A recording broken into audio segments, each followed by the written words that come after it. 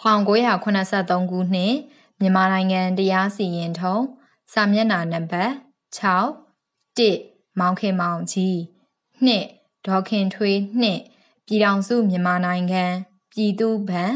ရခိုင်နိုင်ငံတော်ကူးတန်းရောင်းဝယ်ရေးဘဏ်ဤစီရင်ထုံး audio book ကိုအထက်တန်းရှေ့နေဦးအောင်ခိုင်ဦးအထက်တန်းရှေ့နေဒေါ်ပြည့်ပြည့်ဖြိုးနှင့်တရားလွှတ်တော်ရှေ့နေဦးထိန်လင်းဦးတို့မိသားစုကစီစဉ်ဆောင်ရွက်ပြီးဒေါ်ယူပါစောမင်းမှဖတ်ကြားခြင်းဖြစ်ပါသည်နိုင်ငံတော်တရားရုံးချုပ်တရားမမှုတရားသူကြီးချုပ်ဦးလှသင်းတရားသူကြီး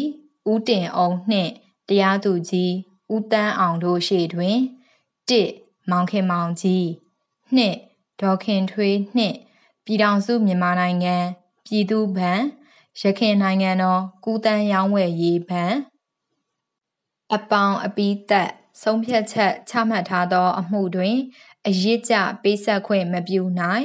အပေါင်းခံသူရရန်ရှိသောငွေကိုစစ်ဆေးသတ်မှတ်ပေးရမည်ကိုဆုံးဖြတ်ခြင်းဆုံးဖြတ်ချက်အပေါင်းအပီးသက်ဆုံးဖြတ်ချက်ချမှတ်ထားသောအမှုတွင်အရစ်ကျပေးဆက်ခွင့်မပြုနိုင်အပေါင်းခံသူရရန်ရှိသောငွေကိုတရားမကျင့်ထုံးအမိန့်34နည်းဥပဒေ9အရစုံစမ်းစစ်ဆေးပြီးသတ်မှတ်ပေးရမည်အယူခံတရားလိုအတွက်တရားရုံးချုပ်ရှေ့နေဦးဘိုးသာအယူခံတရားခံအတွက်အစိုးရရှေ့နေမစ္စတာ S.K. ကိုတရားသူကြီးချုပ်ဦးလှသင်းယခုအမှုတွင်ပထမအယူခံရုံးကဤသို့ဆုံးဖြတ်ထားသည် Now, as regards the lower court order to pay the decree money by 3 installments within a year, we are afraid it cannot be upheld in view of the authority laid down in 3. Order 21,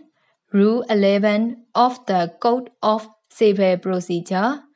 has no application to mortgage suit. This point is purely a point of law. အထက်ဖော်ပြပါဆုံးဖြတ်ချက်ဤပထမပိုင်းနှင့်ဆက်လျင်း၍အငြင်းပွားမှုမရှိပေအပေါင်းဒီဂရီချမှတ်ထားသောအမှုများတွင်ပေးရန်ရှိသောငွေအရစ်ကျပေးဆက်ခွင့်မပြုနိုင်ကြောင်းထင်ရှားသည်အပိသက်အပေါင်းဒီဂရီရရှိထားသောအပေါင်းခံသူကမှန်ကန်သင့်မြတ်စွာ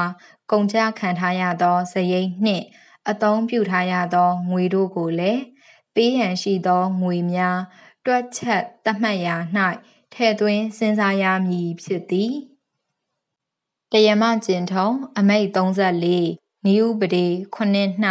ဤသို့ပြဋ္ဌာန်းထားသည် In finally adjusting the amount to be paid to a mortgagee, the court shall determine the sum, if any, payable in respect of costs, charges, and expenses properly incurred by the mortgagee in respect of the mortgage property and interest from the date of the last adjustment. မူလရုံးတွင်အပေါင်းခံသူဖြစ်သောတရားနိုင်သည်နောက်ဆုံးထွက်ချက်သတ်မှတ်ထားသောနေ့ last date of adjustment မှစ၍ကုန်ကျခံထားရသောစရိတ်နှင့်အသုံးပြုထားရသောငွေများမှမည်မျှဖြစ်ကြောင်းမည်၍မည်မျှအထိမှန်ကန်သင့်မြတ်စွာကုန်ကျခံထားခြင်းအသုံးပြုထားခြင်းဖြစ်ကြောင်းတို့ကိုစုံစမ်းစစ်ဆေးမှုပြုရမည်ဖြစ်သည်မူလရုံးကရင်းအချက်များနှင့်ဆက်လျင်း၍စုံစမ်းစစ်ဆေးဆုံးဖြတ်ထားခြင်းမရှိဘဲအယူခံရုံးကလည်းညီတို့မျှမစုံစမ်းဘဲကျပ်ငွေ2100ကျပ်အပြင်စရိတ်နှင့်အသုံးပြုထားသောငွေစုစုပေါင်းမှာ19599ကျပ်59ပြားဖြစ်ကြောင်းဆုံးဖြတ်ခြင်းသည်တရားလမ်းကြောင်းချွတ်ချော်တိမ်းဆောင်သွားစေခဲ့သည်ဟုကျွန်ုပ်တို့ယူဆသည်ထို့ကြောင့်အယူခံရုံး၏အောက်ဖော်ပြပါဆုံးဖြတ်ချက်ကိုပယ်ဖျက်လိုက်သည် With the direction that the respondents shall pay the balance money decree with Jet 21,000 and insurance premium and other charges amounting to Jet 19,599.59 and in default that sale of the mortgage properties shall proceed according to law.